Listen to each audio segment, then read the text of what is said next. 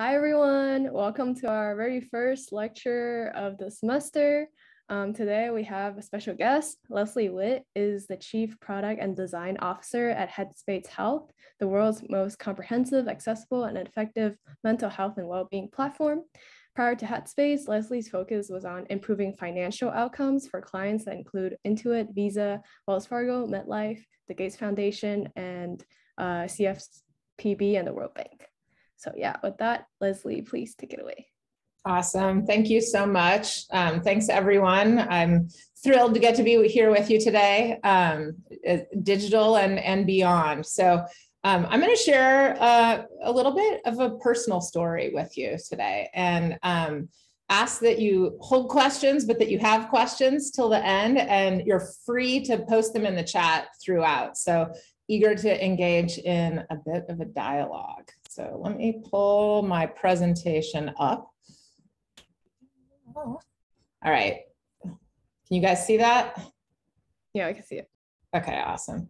All right. So thank you for the introduction, Chelsea. I'm going to give myself a little bit more of a long form version. So I was a Midwestern nomad, born in Indiana, then quickly moved 13 times growing up throughout the entire central swath of the US. Went to university at Rice down in Houston, then out to grad school at Princeton, where I met my husband, and we said, "Go west, young man," and have been in California ever since. So I think this explains a little bit of my friendliness. I got used to being new, used to settling into different places, and you will catch that ever so slight Texas drawl. I was a trumpeter. I'm now a piano player, and the drum major. For those of you who didn't grow up in the Midwestern U.S., that's the person that stands in front of the band and directs them. And I think that explains a little bit of why I am loud and a little bit bossier in modern parlance, directive. I used to be an architect of the build buildings kind. This is a project I had the pleasure to work on that's in the Phaedon Atlas of Contemporary Art and Architecture. And that world kind of lives with me in my love of detail, my obsessive compulsive love of diagrams, and in a kind of architect's pitfall that you capture so many people in, which that's tendency to be verbose and quite grandiose. I love to make things. I love to craft and create. I think everything should be a project, and I make everything into one. This was a 8-foot by 12-foot curtain at my wedding many moons ago, composed by all of the response cards that people had gotten. And those who had received like an awkward swath of my husband's fleshy neck were quite pleased to see the thing reassembled and had been marveling at their, fleshy bit of postcard in the meanwhile.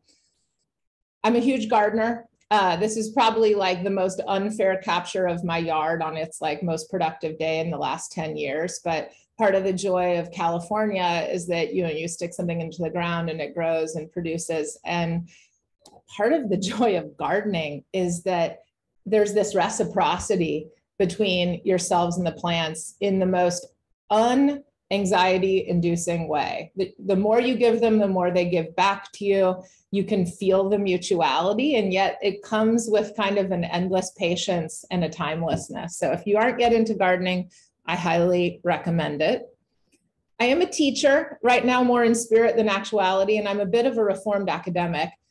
This is the last studio that I had the pleasure to teach. It was a hybrid studio at Stanford with the UN High Commission on Refugees, looking at how we could reshape the refugee experience. This is a picture of one of the largest refugee camps in the world, Dadaab.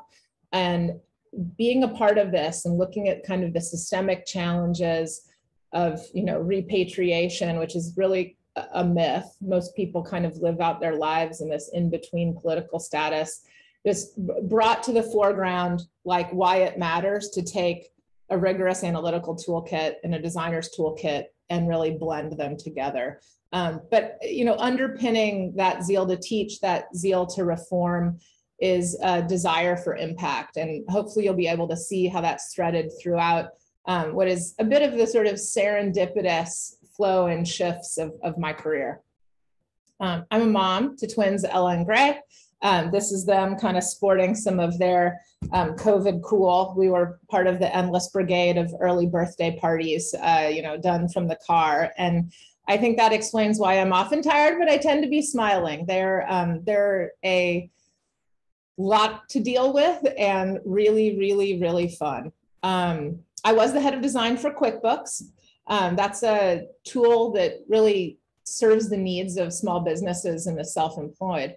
And for me, it was where I learned how to actually build a global offering and to build a true design culture, both with my team, which was around 300 designers, but also as a mechanism to drive alignment and change in a broader organization. And lastly, I'm the Chief Product and Design Officer at Headspace, as Chelsea shared, which may explain why I'm here with all of you today. So that's kind of been my standard intro. And I thought that for this purposes, you all deserved more of a behind the scenes look. Great, how does that constellation of random factoids actually knit together, and what might it mean to you as you're embarking on your career? I thought I'd start with the personal. So I am mom to twins, Ella and Gray. I shared that's both a daily joy and a daily pain. And for me, it's the closest I've come to a miracle, as well as the biggest hardship that I've yet ever had to confront and overcome. So, here's them in their miraculously cute selves. This was many moons ago at this point, captured by my brother-in-law in our backyard. Here's them about a year and a half earlier in the NICU. They came 7 weeks early, 33 weeks one day, which is a little before you actually want your babies to show up.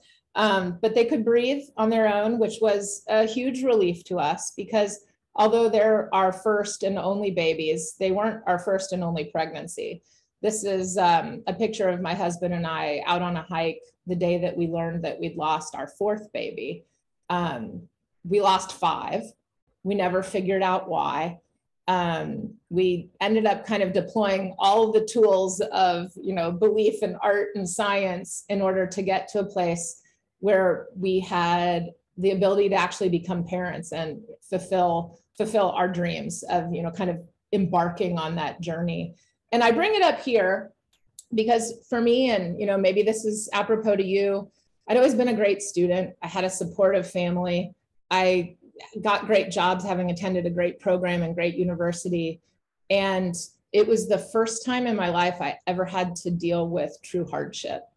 And I fundamentally believe it made me a better parent, but more than that, a better human being who could actually look at struggle and challenge and perseverance, not in an abstract, empathetic way, but in a truly deep and empathic sense. And it makes me a better manager and leader every moment. On to something a little lighter. I do love to craft and create. And I come from a really long line of artists and makers and craftspeople and people whose creativity both fueled them and quite honestly drained them. Even you might say was the death of them in certain cases. And so I always think of mental health, the space I'm in now, infused with the creative zeal as two things that need to be approached in tandem. So just a little bit. My mom, she is a watercolorist. She's president of the Watercolor Society in Austin. And for her, art is a continuous act of joy and accident and discovery, which for someone like myself, trained as an architect, it's always almost uncomfortable to see the level of lack of planning and yet kind of delightful outcome that results from her approach. She's from a line of makers. This is a fountain in San Piero Patti, Sicily, where her grandfather is from. And when he was a young man, he became a stonemason. And the fountain that he carved is still a bit of a family pilgrimage.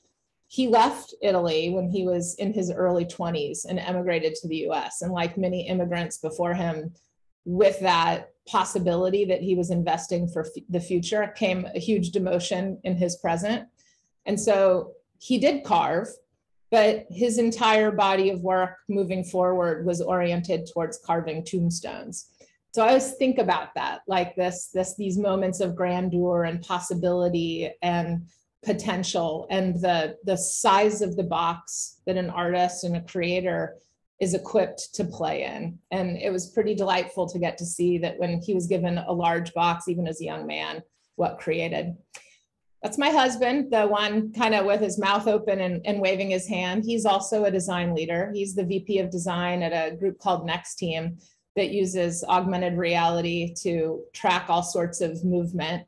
This was them in a kind of glory moment on stage at Apple. It's interesting to be in the same field as your spouse and not share a last name. And you can ask me follow-up questions on that, but it's a funny thing when people don't actually realize you're related. His father was a designer. His father was a corporate identity designer who has some logos that are still around. His dad sadly died when Ian was 13 after he had quite a successful career in business of his own in San Francisco, hit the skids during the recession of the late 70s, many moons before any of you were born, and had to fold up shop. And this was for a person who had a lot of ego wrapped up in their productive works, right? At a time when the name of a design firm was your name.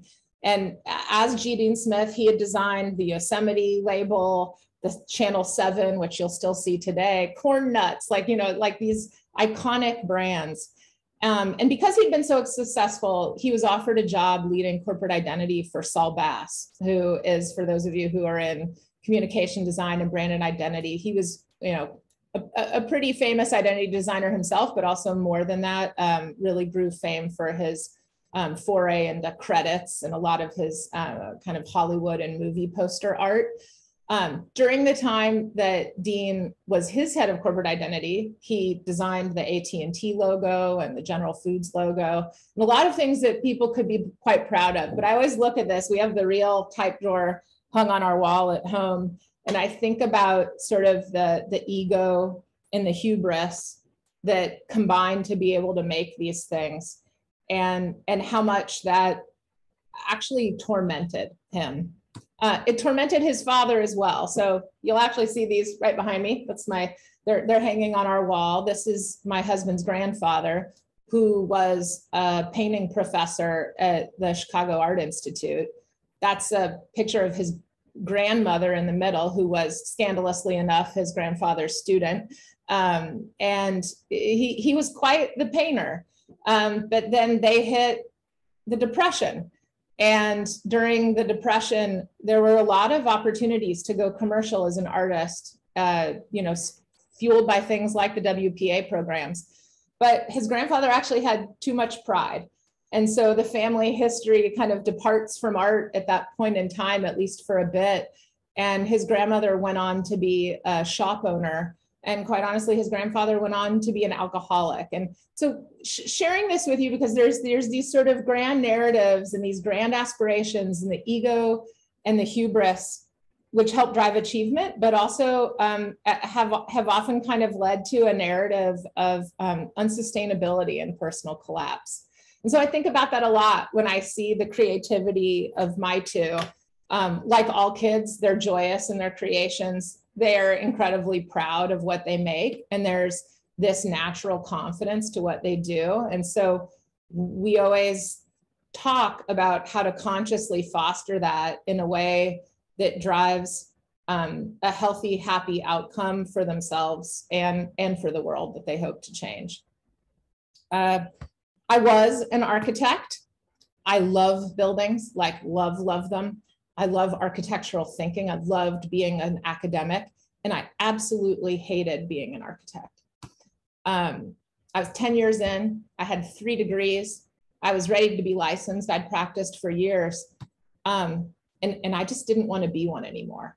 And this is a really hard thing to confront, particularly, I would say, for folks who maybe, like yourselves, I'm projecting, have always been great at achieving, like getting that A in the class, doing really well at whatever you've put your mind to, sticking with it, right? A lot of the values that we have around perseverance. And so I kept kind of circling around to this, and it quite honestly took the collision of a really bad boss to push me over the edge and make me just sort of stare at my reality and accept it, which is I can't make this my life's work. It has value unto itself, and that value lives on in an extensible practice, but not as a practice as an architect. And so thankfully, back in 2005, which you guys maybe were in elementary school by then, but maybe not even, I left the field of architecture and at my soon-to-be husband's behest, applied to a company called IDEO.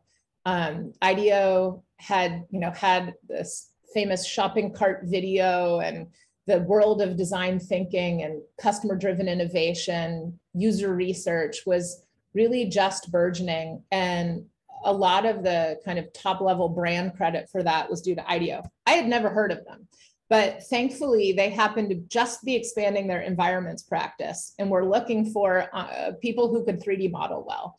And so I bring that up because there wasn't any grand strategic alignment between philosophies. There was actually a sort of, I had a deep technical skill set that they needed, and that was my entree in. And when I first joined, I did the types of projects that you might imagine, like new concept retail stores for Nike, hospitality spaces for hospitals and medical conditions, rethinking the interior of navigation and plane experiences for Air New Zealand. And, largely, although there were deeper strategic underpinnings to these, I was sort of being a lightweight architect within IDEO's folds. And I was 2 years in, and my boss came to me and said, hey, we have this great financial services project in Japan.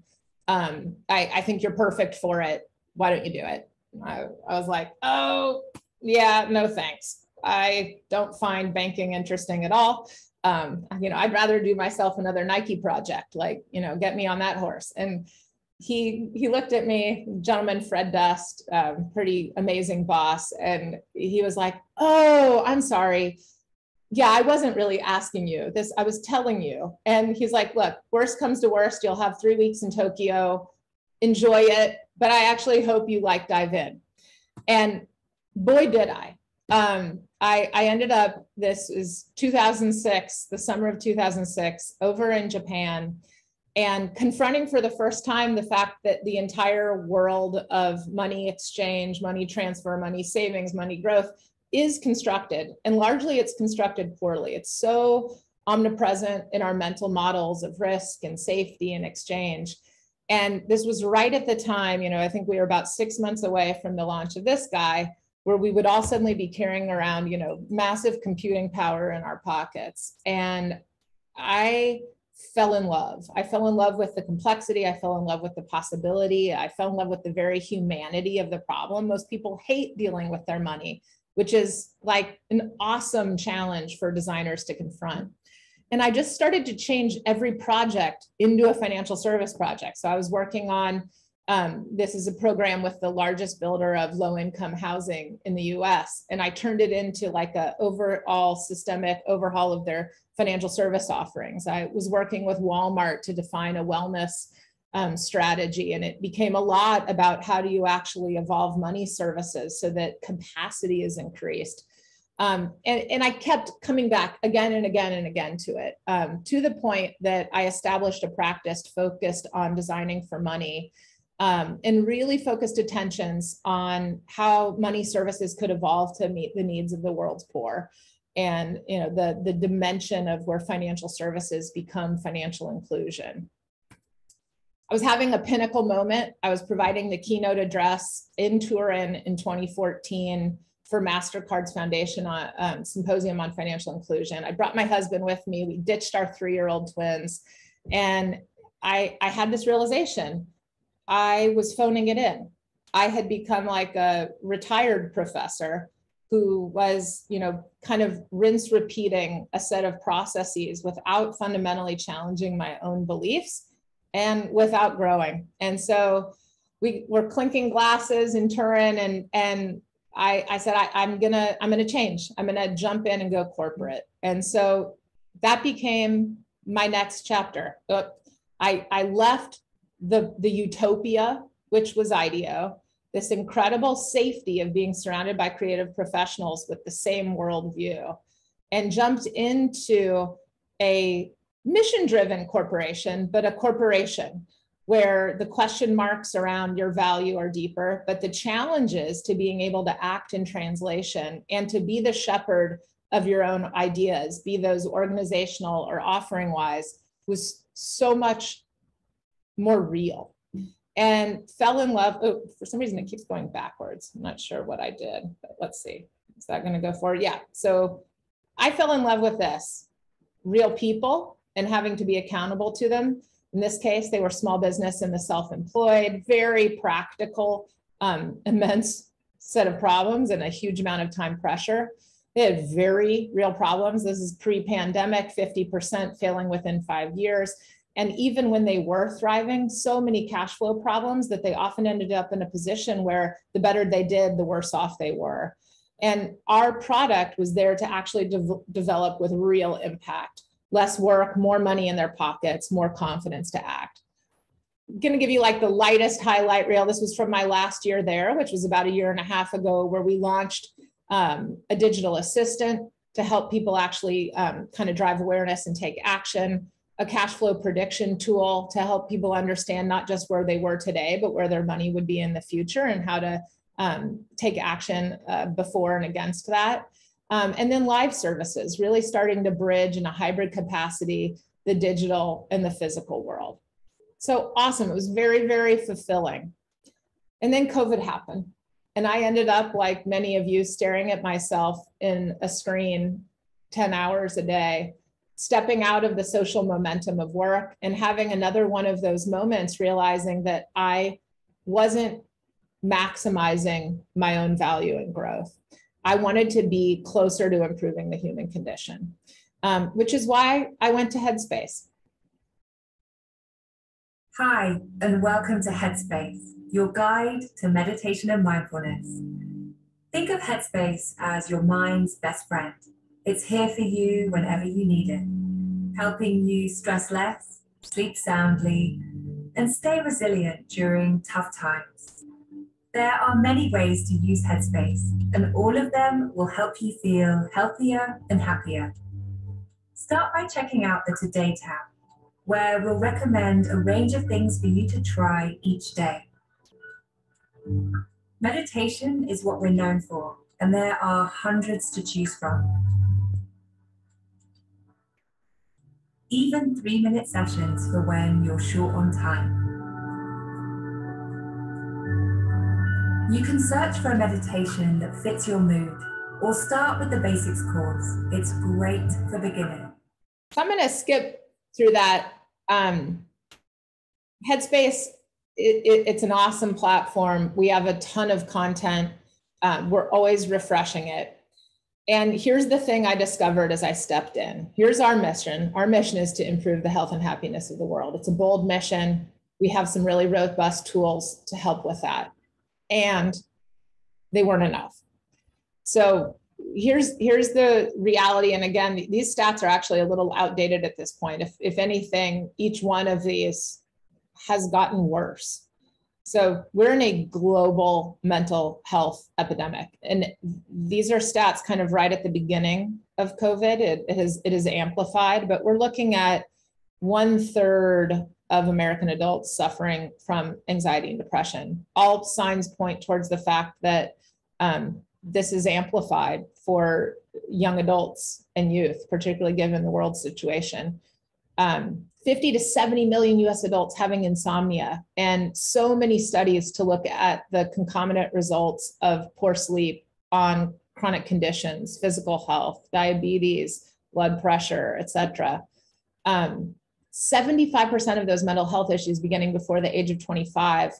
And this stat isn't on here, but it floats. I've seen it be 7 years, 11 years. Whether it's 7 years or 11 years, that's the current gap in time between the onset of a mental health problem and the receipt of any direct mental health treatment.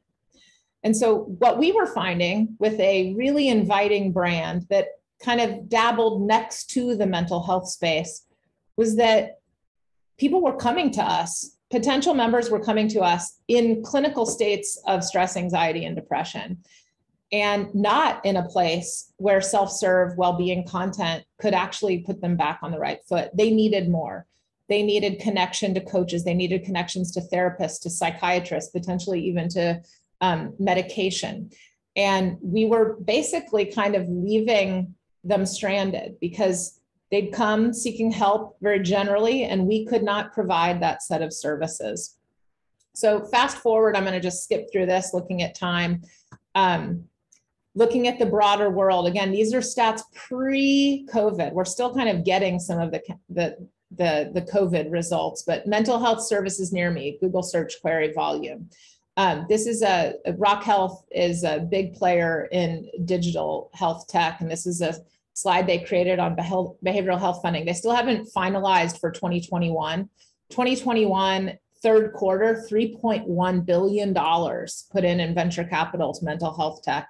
And the reason being that there is a massive gap between need and ability to scale to meet.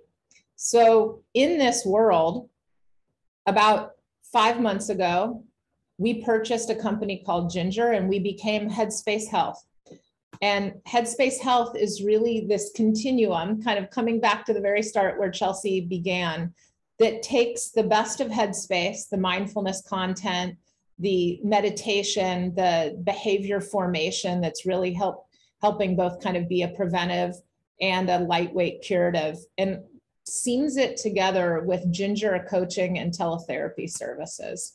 So bringing recommendation, sleep, and mindful movement together with the best of therapy, psychiatry, and guided self-care. And we're still at the beginning of this journey. I just came out right before I joined this call today from a planning session where we're pitching to get funding in order to actually build the deep and true integration so that these aren't two services that can meet your need, but really a continuum of care. But that's what I get up for now every morning. The fact that mental health is a lifelong journey, and that we are one of the rare companies to have an opportunity to actually play at developing a lifelong approach for people of all ages around the world. So that's me, my kind of career journey in a nutshell, and hopefully provided some interesting fodder for you that you could relate to. And I'd love to stop sharing and open it up for questions.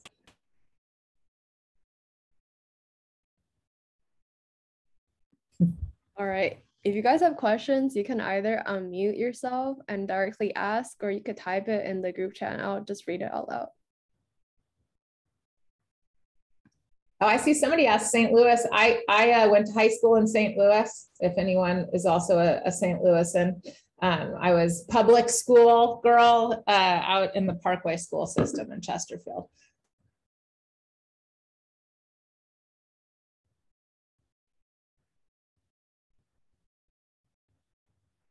You guys have to have some questions. Chelsea, I have a question.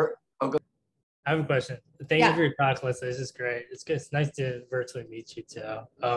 I don't know if this is fully fledged yet, but I guess your career kind of had two paths. Like one that was like the beginning, which is more creative, I would say in a way, and this is like at that type of agency, and now it's more mission driven. So yeah, I guess what are your thoughts on like the pros and cons of each, and people who are like looking to graduate, like what might you recommend to think about as they look at different places? Yeah, first of all, I don't think you can go wrong. I think as long as you're open to maximizing what you can get out of any environment and being willing to reflect on when you might have maximized the usefulness of that place for yourself, like world's your oyster. What I would say I got from consulting that is very hard to replicate in-house is a breadth of exposure to different industries and experiences, as well as the necessity of presenting, even as a relatively junior creative, to C-suite execs, and having to learn how to translate creative intention and even kind of product innovation into business outcomes that aligned with their strategies. And that toolkit is incredibly valuable once you're in-house, but I think harder to acquire because of the, just the nature of hierarchy. I think what you get in-house is a great level of accountability for outcome, and a rigor around everything from planning and operations to impact. And that accountability is hard to come by in a consultancy, right? Because a lot of times you're sort of gifting your idea onto a different shepherd. And so you have very little feedback loop in terms of what actually worked. That makes sense. Thank you, Leslie. Yeah.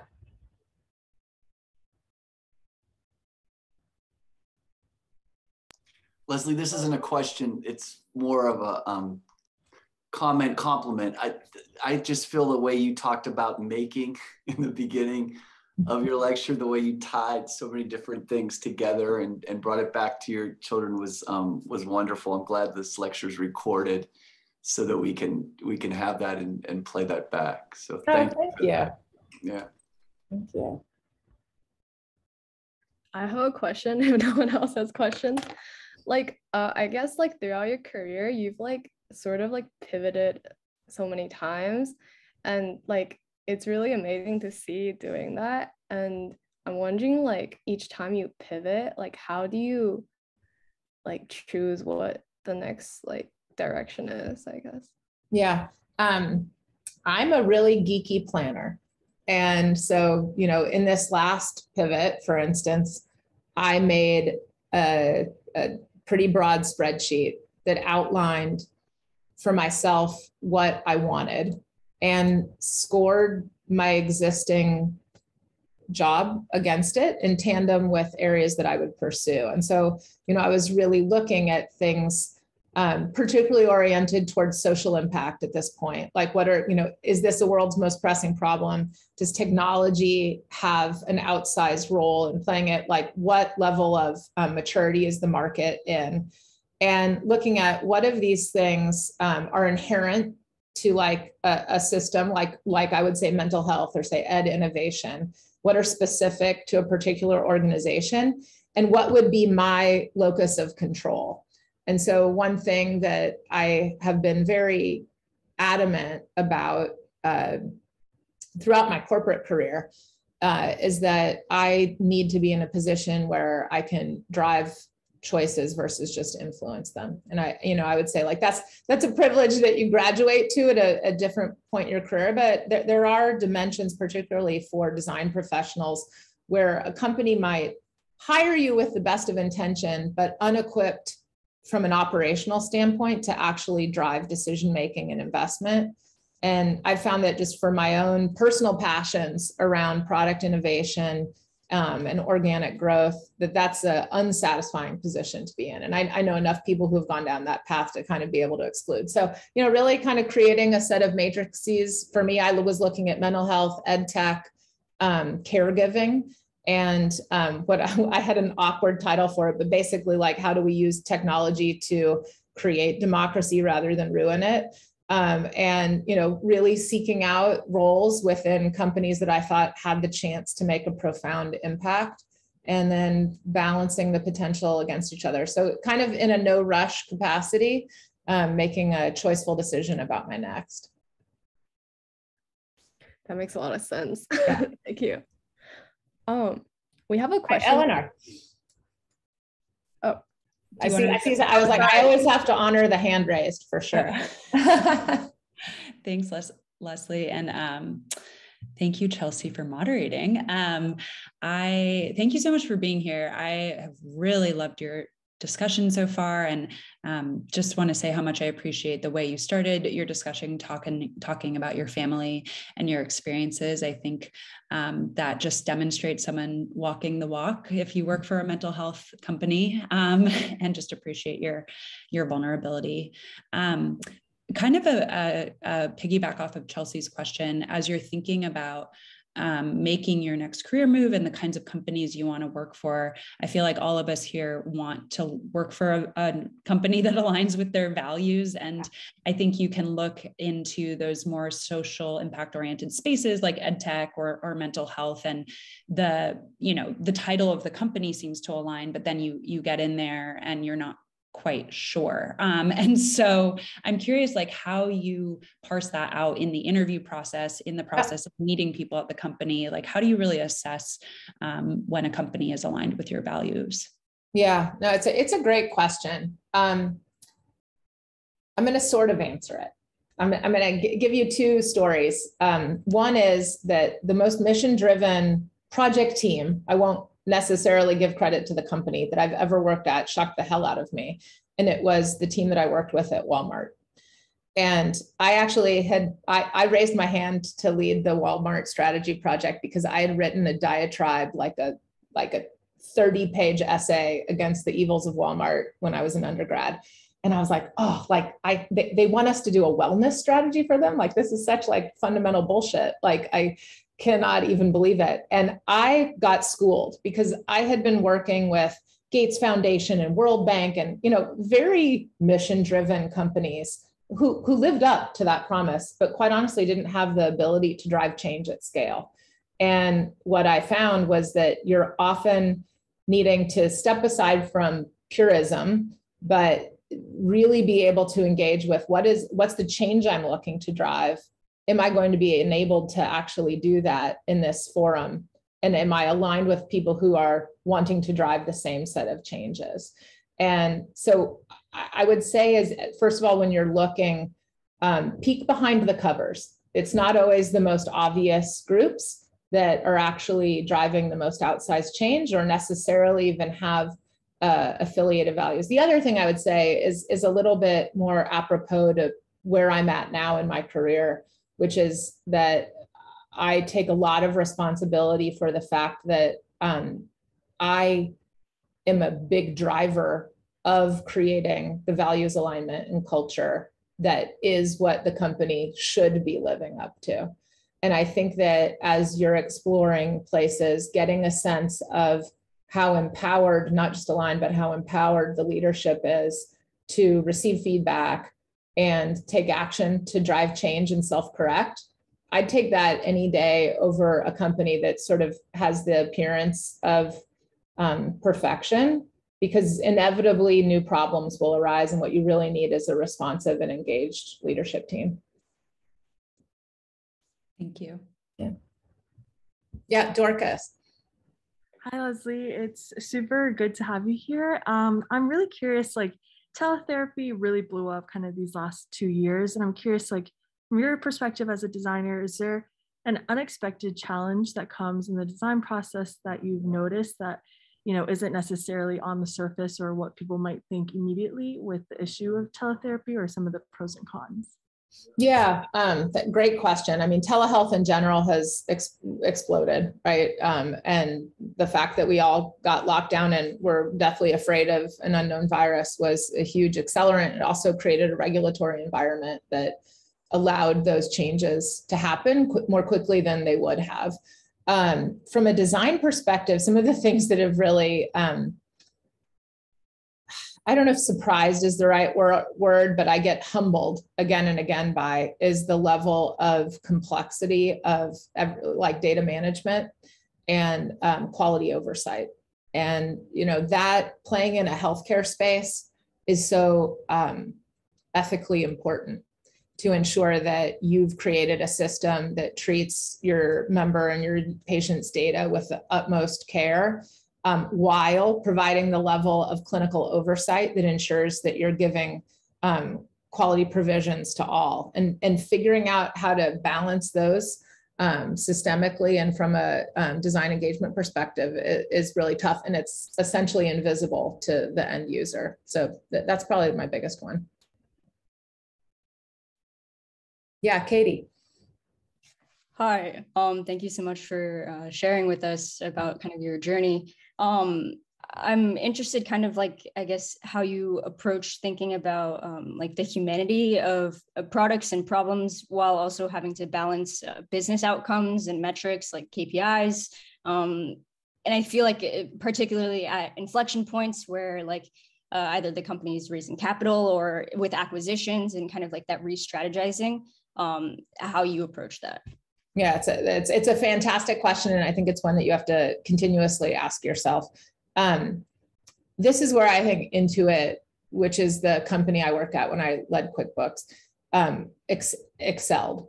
And we had a framework that they just drilled into all executives that we called our True North framework. And it put our KPIs into three buckets. The first one was employees. The second one was customers. And the third was business or shareholders.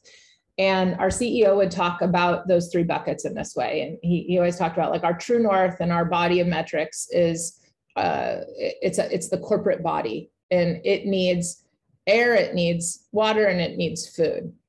Well, it turns out employees are your air, because if these are not healthy, then we have no future. And a body can survive without air, but it can survive without air for about 3 minutes. And so as managers, when you're looking at this constellation of metrics, this is your most important one to make sure like we do not like lose track of.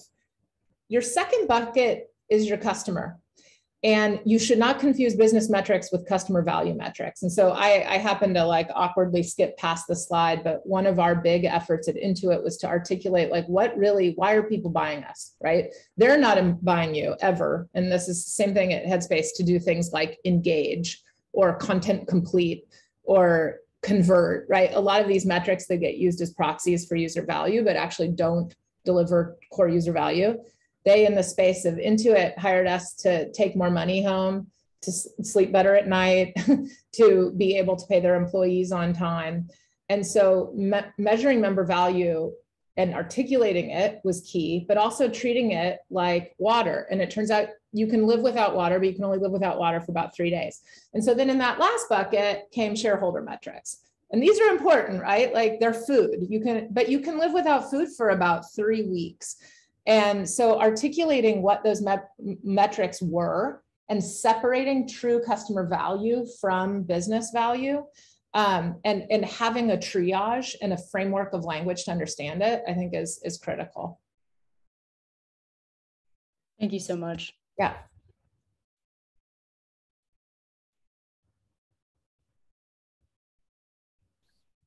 There's a lot of questions in the chat. Okay. I'll just read them out loud one by one.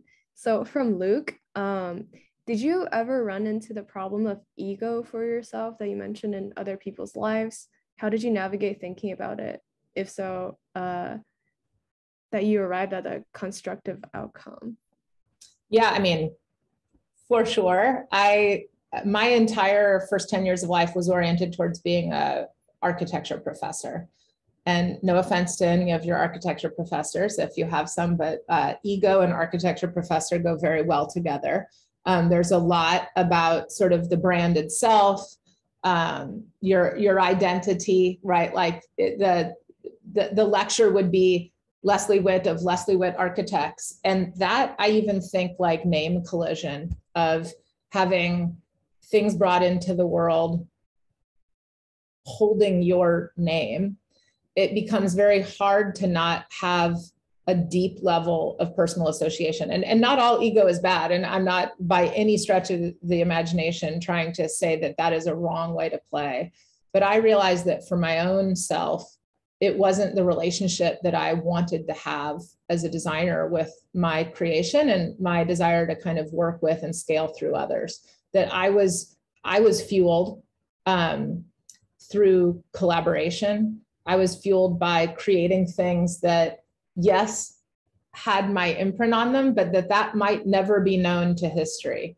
And being able to work in that anonymous capacity to and through others and to and through a brand was something that felt far more scalable and sustainable, and for me, actually more desirable in terms of the impact I'd like to have and how. Thank you. Next question from Eileen. How do you feel validated in the work that you do, especially when it's not always immediately apparent what impact your design has for your users, or when you're unsure if your design would have the great impact you're hoping for? Well, I question the notion of things not being immediately apparent. I fell in love. I mean, one of the reasons I got into architecture was that I was a math geek, and traveling math team. I've always loved numbers. I love numbers in architecture through the very thisness of making things.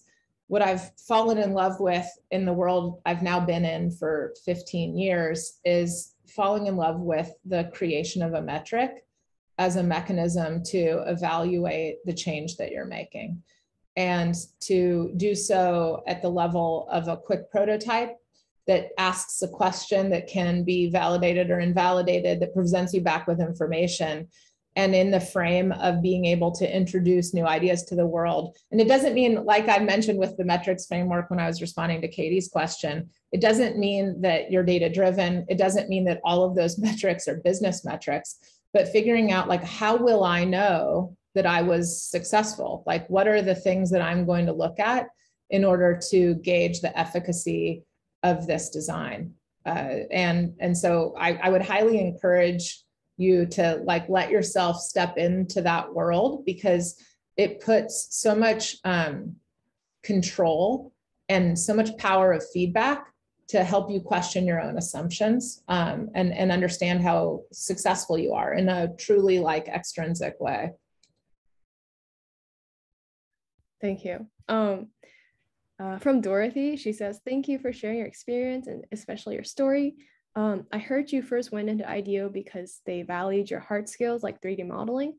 I wonder what other skills do you think are really important? Also, do you have any advice for us moving from an academic environment to a corporate environment and many other complex environments in this big, big world outside of school? Yeah, I love the question. I brought this one up because I strongly believe in acquiring deep technical skills. And that doesn't mean that you stay anchored in them, and it doesn't mean that they're exclusive, because I would actually say my biggest personal skill set and what's allowed me to thrive is that I'm a good talker. And that ability to synthesize facts, to present them in a grokkable, unified, and inspiring framework is probably the core skill that helped me thrive in retrospect in architecture and earlier, and then has helped me have the ability to navigate my career with some level of intention and lean into dynamism and change. And so I think, if you've heard of the T-shaped model, I think a lot of times what that really is there's a lot of T's, and the cross arm is really about having the capacity to act in translation and to express your intent in such a way that it can manifest and matter to other people. I will share with you this, which is, no one will ever know all of the skills that you bring to the table. You are your best advocate. And so my advice for you, kind of moving from an academic environment to a corporate environment, is that your academic environment has been idealized around the thing that you're learning. The people that you're learning with share a same set of vocabulary. The people you're learning from already value this thing. You're being hired not into an alien organization that doesn't care, but it's bringing 30 other disciplines to the foreground. And so you want to make sure that you're bringing your A game in the capacity that you've been hired to do, but that you're keeping your awareness and feelers open around the broad range of things that no one may know that you actually excel at. Like, maybe you're an excellent videographer, or you're an incredible writer, or you actually have quite the zeal for marketing and comms. The company will be eager to capitalize on whatever skill you bring to the table, but they won't know to ask for it. And so a lot of the onus will be on you, and to work to and through and with your managers and your peers to be able to say, like, hey, wait a second, like, I actually am pretty good at this and I want to try it out, and to feel empowered to do so.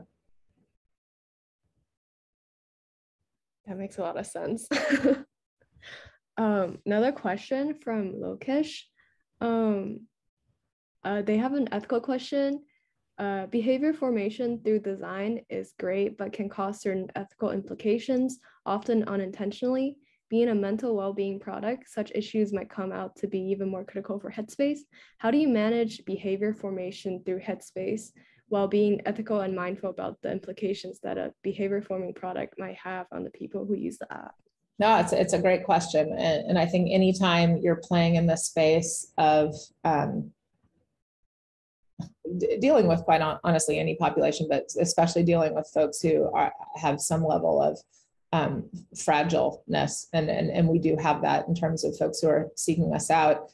you have to be incredibly intentional. So one way, just practically speaking, is that I have a science team who are composed of clinical psychologists and, folks with deep PhD level backgrounds who help hold a rigor around both how we engage and what we engage on, as well as the measurements that we're taking. And so kind of coming back again to that measurement framework, when it comes to member value for us, we're looking to ensure that we understand, did we actually help you become less stressed? Are you sleeping better?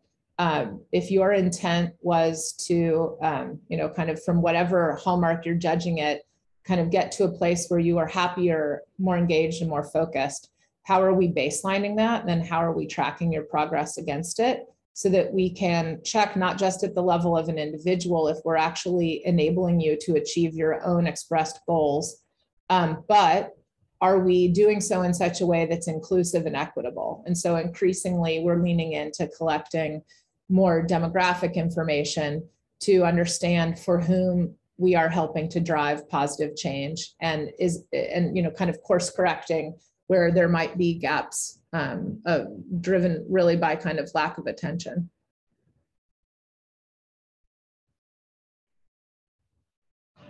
Thank you. Yeah, thank you, Lokesh. Sounds good. Any last minute questions before we wrap up? Well, if you guys think of anything, please feel free to shoot me a line. You can always find me on LinkedIn, and I gave you my Headspace email as well. Oh, I think Audrey might have a question. Last question from Audrey. Yes, hello. Thank you so much for your beautiful talk. I was wondering, what does your day-to-day look like, and what teams do you work with, and what background do they come from, and how do you make sure that everyone with a different background can work well together to answer your goal? My day, I wake up at 5.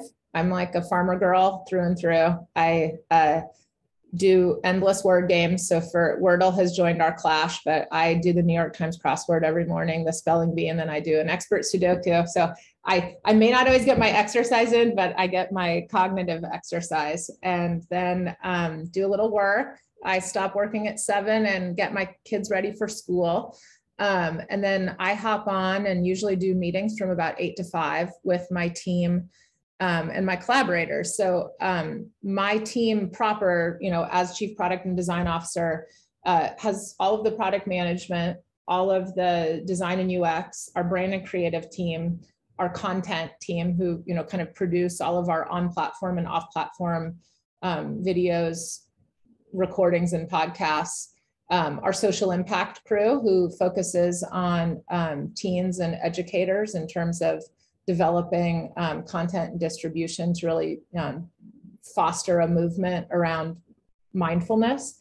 And our science team, which is, a group of incredibly amazing subject matter experts who help keep us collectively honest and driving positive impact. And so I'd say I spend about 50% of my time with my team proper, and the other half with my cross-functional partners, marketing, go-to-market, clinical ops, the CFO, the CEO, really kind of planning and always rationalizing. You make a move, I make a move, and we're all really dependent on being able to work in some level of alignment and autonomy together, and striking that right balance is, what we're in a constant, kind of battle to make sure we're tweaking and refining.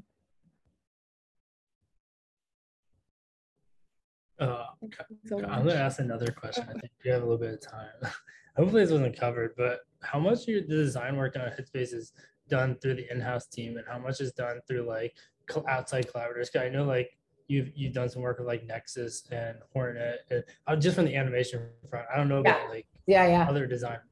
We have a pretty big internal, I don't call them internal agency, but our brand and creative team is about 35. Our content team is about 60 people. And so a lot of our work is done internally, but we absolutely partner with, we have a commercial coming out in a few days that we art directed, but we didn't actually produce. We increasingly work, particularly like in off-platform ways with our Netflix specials, with other animation houses, and really work in that way of kind of creative co-production. Oh, that's sweet. Thanks. Yeah. All right. Awesome. Well, I will say this, we aren't ready to like, post it, but we are definitely going to be hiring interns this summer. So I will send that link through if anybody ends up sparked and interested in coming over and joining us in our mission. So thank you. Really appreciate it, guys. Thank you so much for your talk. Thanks. Thank you, Renee. Bye. Thank you, Leslie. Thank you.